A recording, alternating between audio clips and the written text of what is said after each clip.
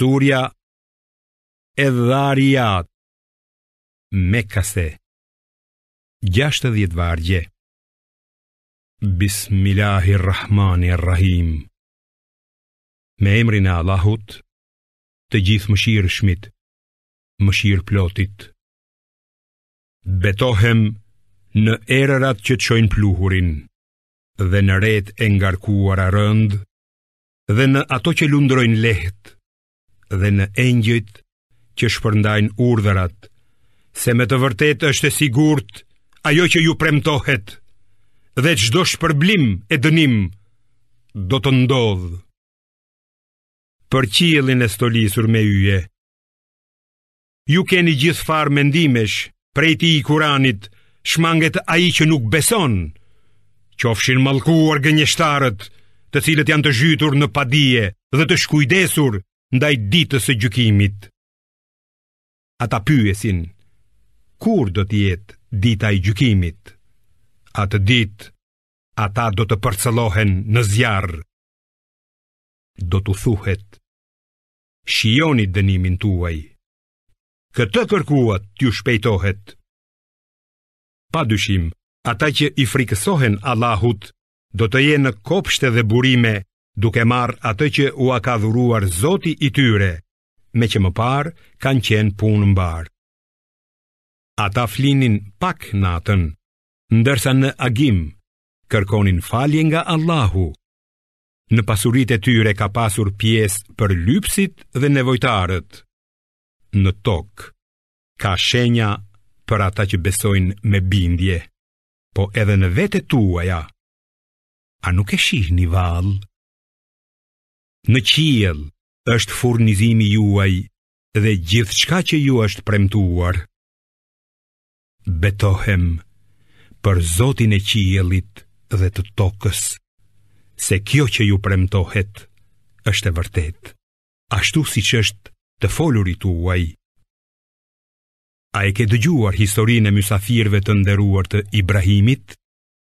Ata hynë tek ai e i thanë, paqe, dhe ai u tha, paqe, o njerëz të panjohur. E pa u vënë re, ai shkoi te njerëzit e shtëpisë dhe solli një viç të majm. Pastaj u afroi atyre e u tha, a nuk pa hani? Dhe ndjeu frikë prej tyre, por ata i thanë, mos u frikso, dhe i dhanë lajmin e mirë për një djalë të dijshëm. Atëherë erdhi gruaja e tij që duke thërritur dhe rrahur fytyrën tha, vallë, a mundem të lind unë plaka shterp? Ata thanë, kështu ka qenë vullneti i Zotit tënd, ai është vërtet i urtë dhe i gjithdijshëm. Ai i pyeti, cili është qëllimi juaj, o të dërguar?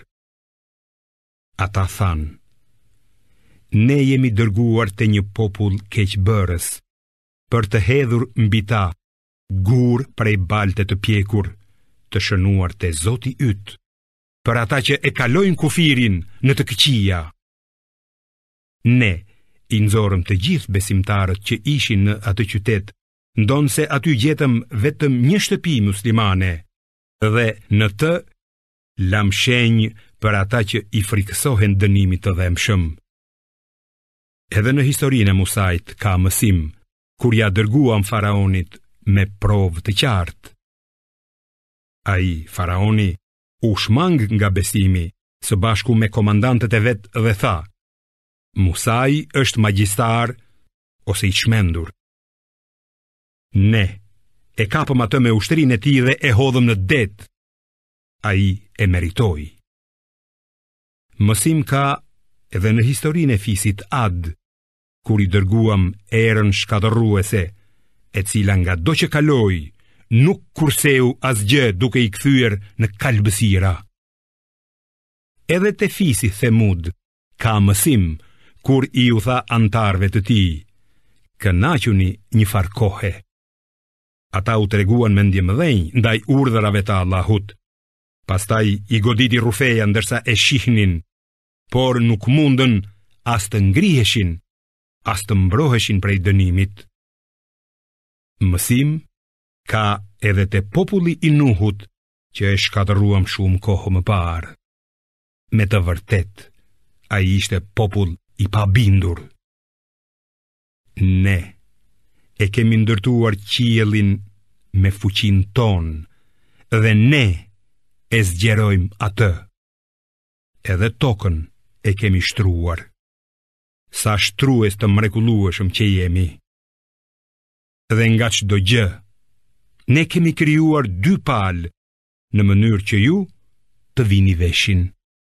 Andaj, ikni prej dënimit drejt shpërblimit të Allahut, se unë vërtet që jam dërguar te ju prej tij, si paralajmërues i qartë. Dhe mos adhuroni zot tjetër krahas Allahut, se unë vërtet që jam dërguar te ju prej tij, si paralajmërues i qartë. Kështu, sa herë që një i dërguar vinte te popujt para tyre Mekasve, ata thoshin: është magjistar, ose është i çmendur. Vallë, a mos ja kanë pasuar këtë njëri tjetrit? Jo, por ata vetë janë popull që e kanë tepruar. Prandaj, shmangu prej atyre, ti nuk do të qortohesh për këtë, por këshillo, se vërtet këshilla u bën dobi besimtarve. Gjindet dhe njerëzit i kam krijuar vetëm që të më adhurojnë. Unë nuk kërkoj prej tyre risk, as nuk dëshiroj që të më ushqejnë.